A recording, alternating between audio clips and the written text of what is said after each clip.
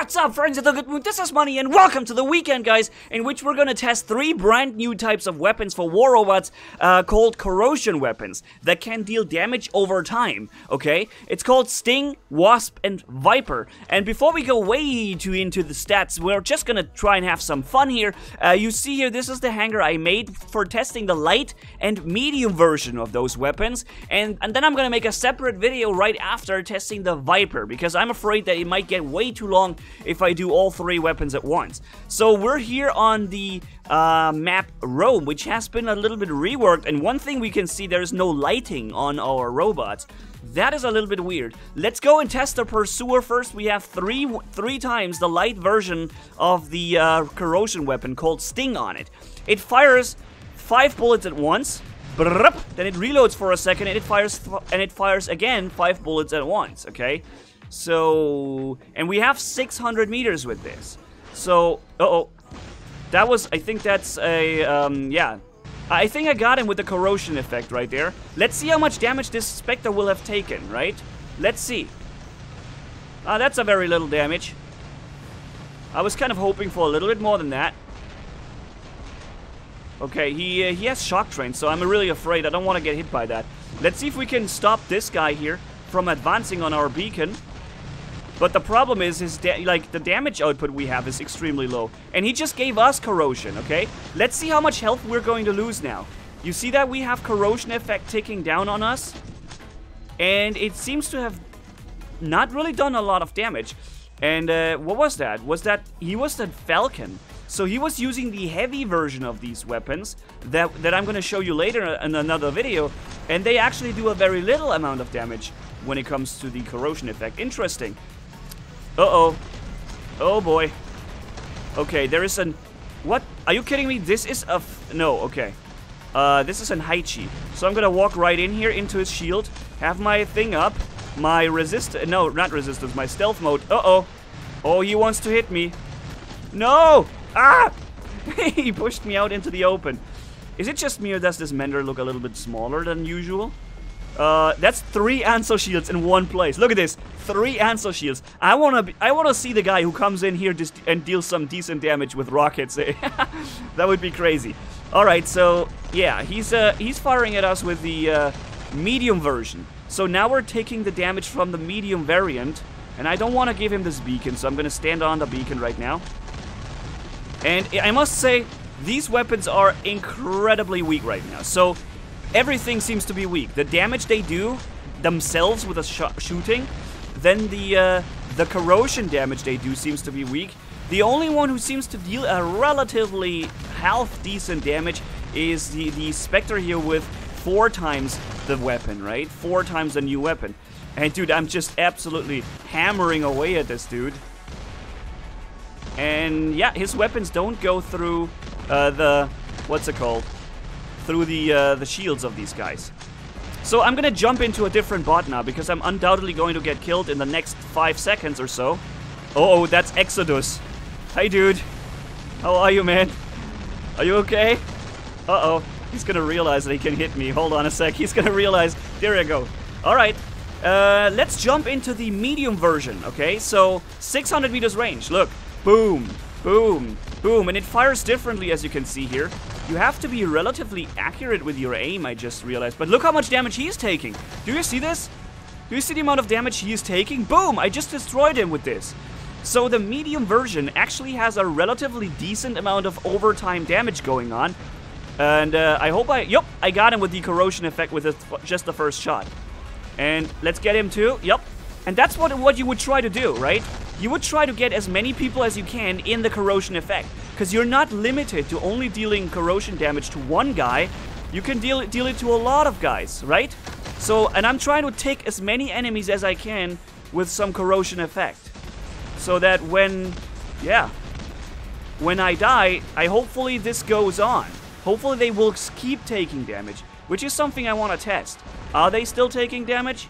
Yep, he is, but somehow he's taking a low amounts of damage. Unfortunately, though, these guys are running the strong weapons, like the Halo, the Gust on this thing, and as a result, There is very little chance I have with weapons that deal absolutely no damage whatsoever. He's got me locked down again. And see, the weapon is just so weak. The damage output is literally non-existing here. Wow.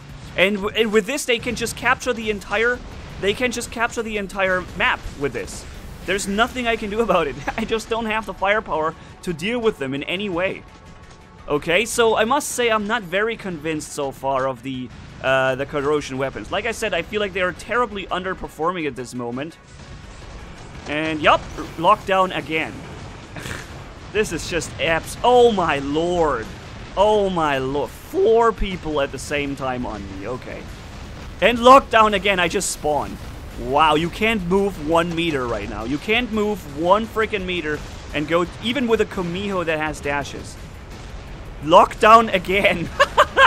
Oh god. Okay. So he's healing up. And yeah, being absolutely destroyed from all sides. No one of these guys is using the weak ass corrosion weapon. Did you notice that? None of these guys were using the weak weapons. I was the only one with the weak weapons that can't fight back, and they all have powerful burst shotguns in my face. Wow. I still did somehow, apparently, 1,000,000 damage. That can't be. I can't imagine I've actually done 1,000,000 damage. I don't understand how this would work, because I don't feel like I have done any point of damage. Let's try that again and see the other setups that I've done as well. And then I'm gonna make another video trying to test the heavy version of that and see how well that does. And cool, now we're getting on the night version of Moon. And you might remember in my yesterday's video, somebody made me aware of this mistake that I've did. I said, oh, look at the nice atmosphere that we have on Moon now. Which is funny since we have no atmosphere on our moon. And but yeah, we have a nice flare now on the night version. I guess that's what I was trying to say. Okay, so I'm starting off with the Pursuer again, just so I can be fast and capture the beacons real quick. And I'm pretty sure the corrosion weapons will be buffed again. So next test server we have, the corrosion weapons will deal a lot more damage than they do currently. I'm pretty sure they will. The only worry I have is that they might deal too much damage then, right? See, he has hit me with just 1 Orkan rocket, and he has done the same amount of damage to me as I've done to him with a lot of these shots, even on top of the corrosion as well, right? So yeah, he's breaking his shield now. He has the shield, the full damage, but he's not taking any damage.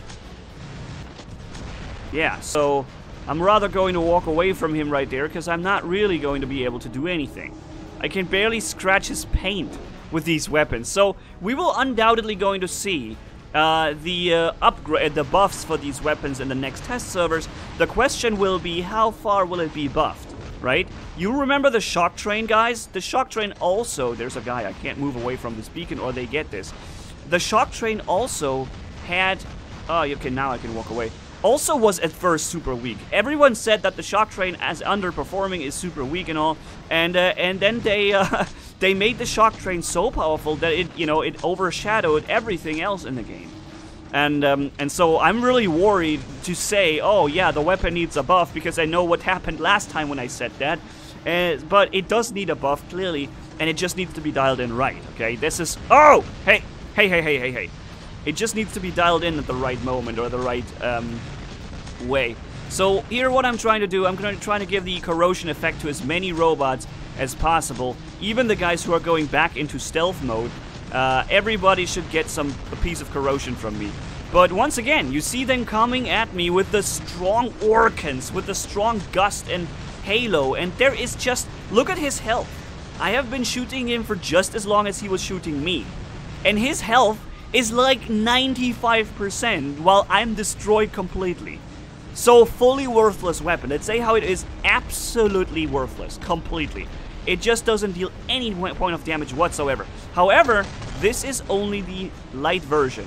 The medium version does a little bit better, but also the medium version is not really convincing me of, you know, being incredibly good.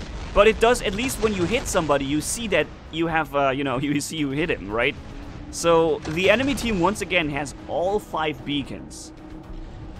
Whoa. There's a nice shadow here on the ground. From whom? Who's doing that shadow? Oh, this hover up there? Is that the guy who's doing the shadow? Huh.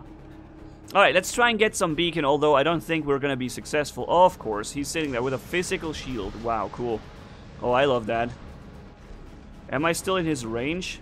Yeah, I am. But I can hit the guy in the background there. Let's see if his physical shield protects him. Nope. See, the physical shield didn't even protect him from the corrosion damage. That's interesting.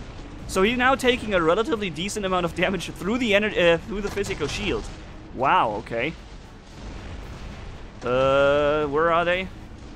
Boom, boom, boom. So every hit does a relatively decent damage. And, yeah. So, by the way, if you trigger the corrosion damage, there is no downtime on this, right? See, he's actually taking a really good amount of damage from this. We already did a lot of damage to him right there. You can see the difference is the yellow part, that is the damage he had before, and then the red part is his actual current health. So, for some reason, the medium version seems to be doing quite well. Maybe the medium version doesn't actually need a buff, because let's face it and keep in mind, these weapons are meant to be snipers.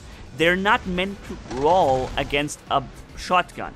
So it should and always will be weaker than the shotgun is, but at the same time, there should be a difference here when it comes to... Oh, he's hitting me perfectly. I'm so glad I just entered my stealth mode. I think I can't spawn on a beacon here, or can I? Can I spawn here on this beacon? No, it's the other game mode. Alright, so yeah, what really seems to be doing damage is the Viper, the medium version of these weapons. The one we have right here. Yep, drain his shield and I can help you. In the meantime, yeah, nice. Okay, now I can give him corrosion. Yup, corrosion is working. And now I can get it to him as well. Nope, his shield is down again. And we can barely get through the shield there. So I'm helping out there. 5 shots and then 5-second reload. Problem is, I'm not sure if he still has enough health to go through that thing. But you know what? We have a dash. So we can just double dash inside that shield and then ignore it. Boom, boom. Dealing damage to him directly and adding the corrosion on top. So considering for a sniper weapon with 600 meters range pretty much, the damage we do here seems to be okay for the Viper. It's only really the Sting so far that stings. Did you see that? Woo! What a good one. Yeah, so the Sting should stop stinking, and the Viper is probably going to, you know, remain relatively relevant there. Damn it, I was hoping I was giving him the corrosion right away, because he would have taken a lot of damage through his shield. Now, one thing, what happens if he activates resistances? Okay, got him. Oh no, now I have a reload.